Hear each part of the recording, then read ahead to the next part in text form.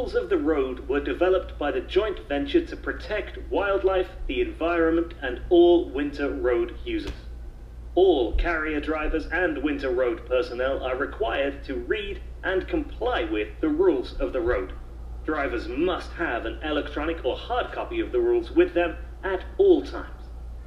The joint venture security team are responsible for enforcing the winter road rules on the ice road and the Ingham Trail.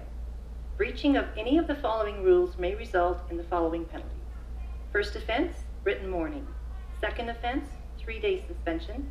Third offense, 5-day suspension. And fourth offense, banned from the winter road. Speed limits are set for traveling on the ice road with zero tolerance for speeding. Unless otherwise posted, the following speed limits will apply. The speed limit for loaded trucks traveling on lakes is 25 kilometers per hour. The speed limit for empty trucks traveling on lakes is 40 kilometers per hour. Loaded and empty trucks must travel at 30 kilometers per hour when driving on portages. Loaded and empty trucks must travel at 25 kilometers per hour on and off portages. All trucks traveling through flood zones must travel at 10 kilometers per hour. Signs must be posted advising drivers of an active flood zone with a 10 kilometers per hour sign.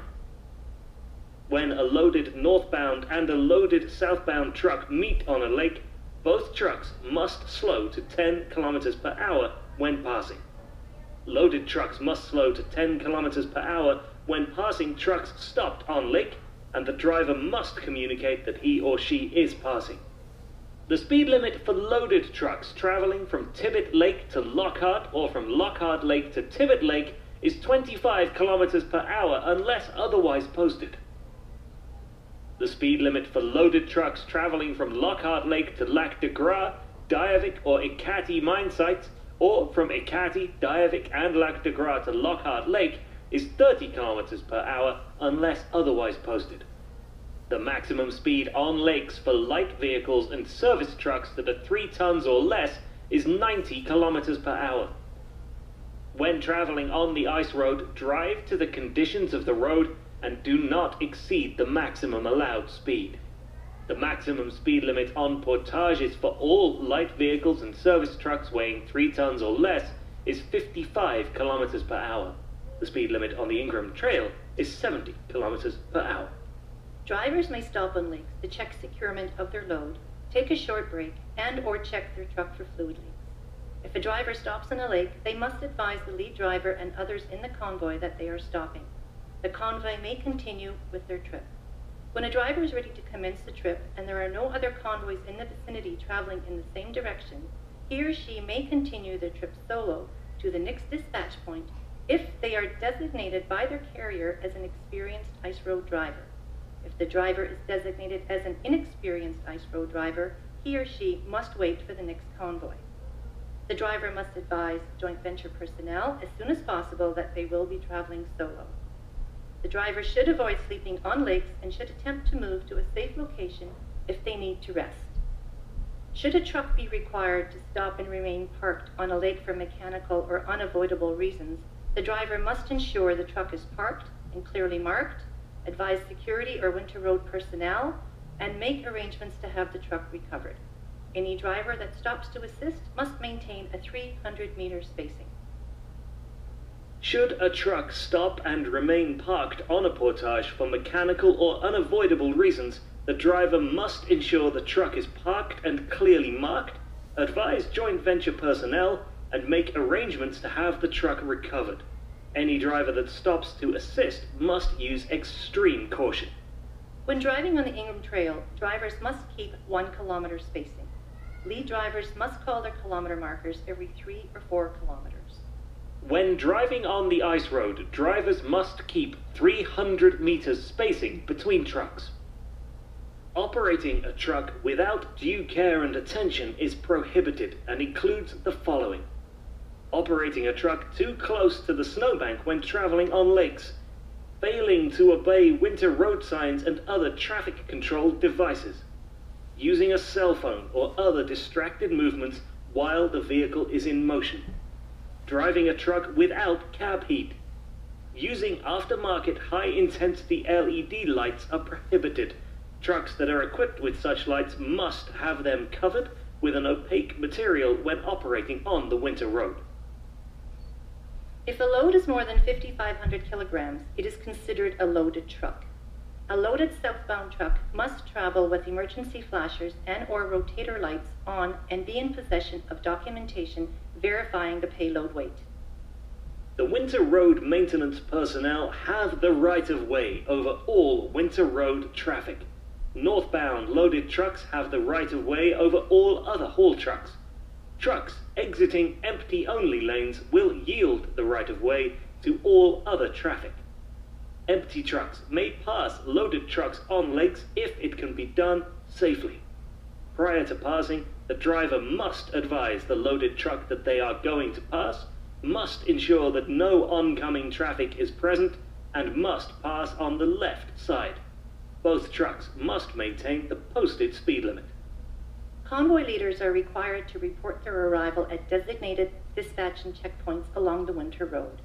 Northbound trucks are required to stop at the Meadows and Lockhart Lake dispatches and remain stopped until they are dispatched. Lockhart Lake dispatch personnel may authorize southbound trucks to turn and burn, which is to continue traveling without stopping.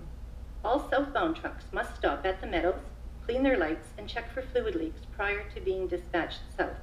Drivers must report over-dimensional and heavy loads upon arrival at any dispatch or checkpoint. Providing false information is prohibited.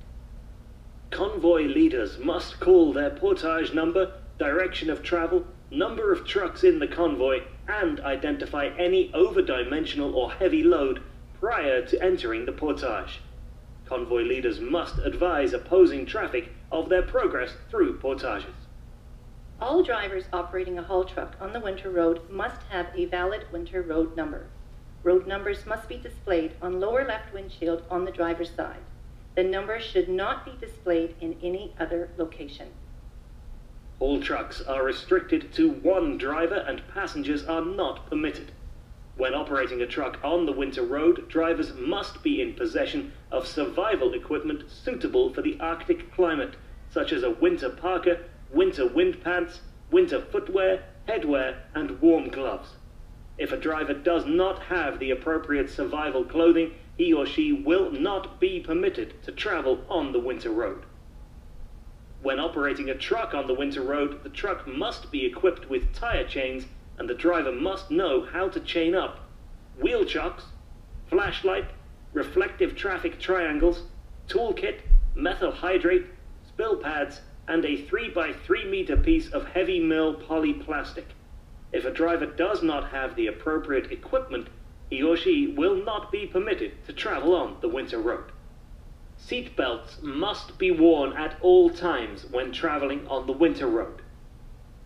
Drivers who are unable to safely continue their trip due to fatigue will notify the convoy leader of their intention to stop and ensure their truck is parked safely, must take reasonable steps to ensure joint venture personnel are notified, and remain stopped until rested and are able to continue their trip safely.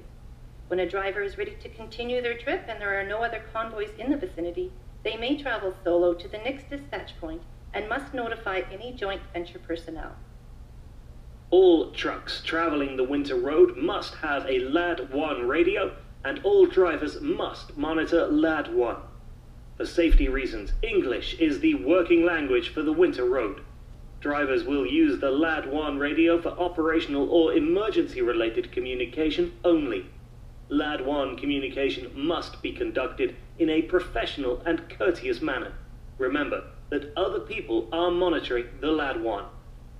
Possession of a radar detection device while operating on the winter road is prohibited.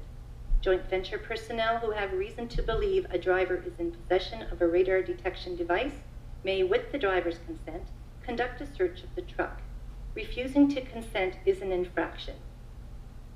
Breaching of any of the following rules may result in the following penalties.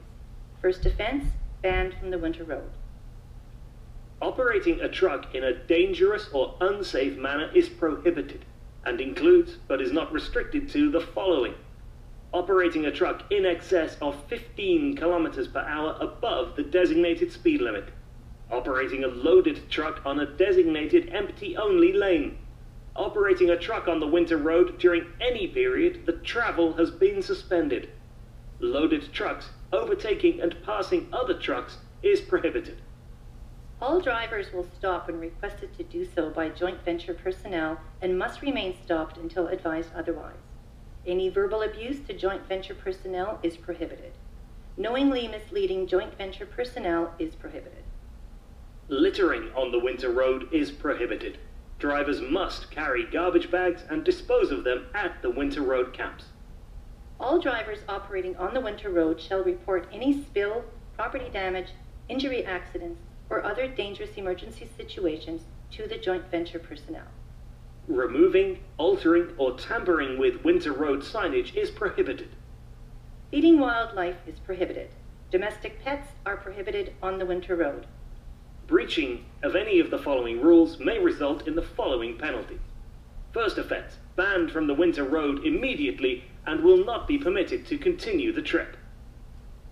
The possession of drugs, alcohol, and firearms on the winter road is strictly prohibited. Any joint venture personnel who believe a driver is in possession of drugs, alcohol, or firearms with the driver's consent may conduct a search. Refusing to consent is an infraction. Congratulations, you have completed the joint venture orientation. You now have to complete the competency test. In order to pass this test, you must make 80%. Otherwise, you will need to retake the test. Drivers should have a copy of the winter road rules when completing this section of the orientation.